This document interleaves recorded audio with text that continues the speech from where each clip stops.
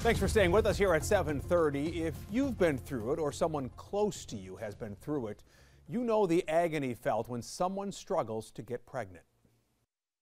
It's hard. It's hard to watch everyone you know, your friends, having babies.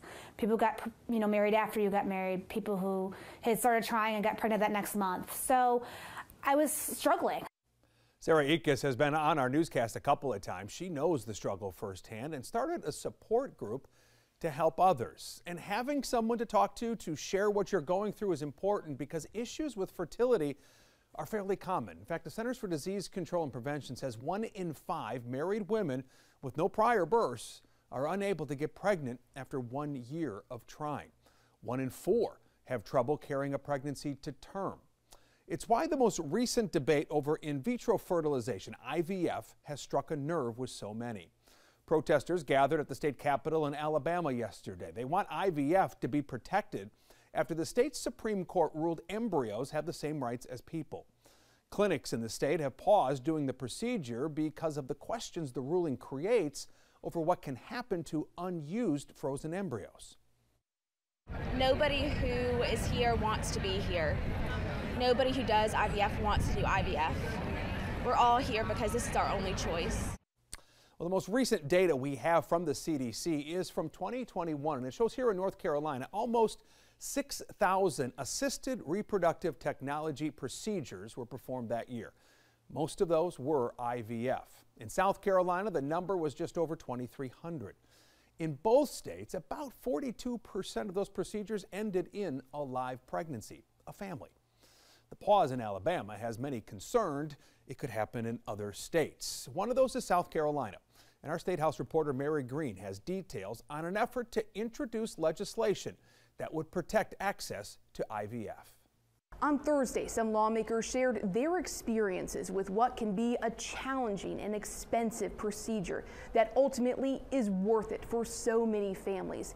It's why they say they've filed bills here at the State House to protect IVF services across South Carolina. To rip away the ability of parenthood is heartless, cruel, and unacceptable. This is personal for me.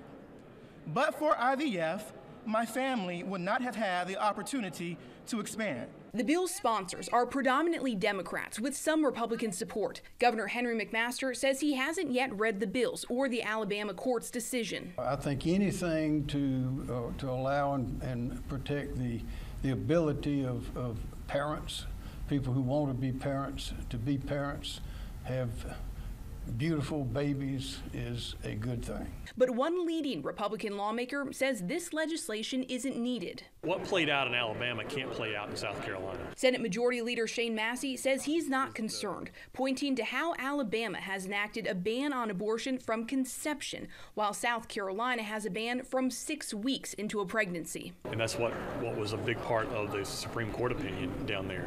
That's not what our law is.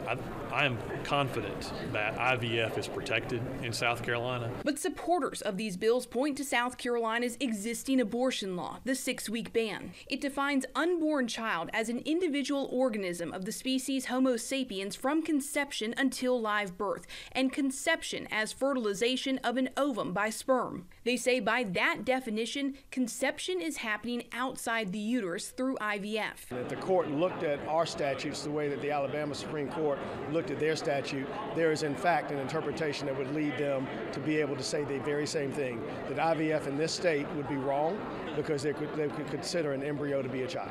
These bills aim to protect IVF by codifying in state law that any fertilized human egg or human embryo that exists in any form outside the uterus shall not be considered an unborn child. Without this addition, they say IVF could be threatened in South Carolina. Family matters.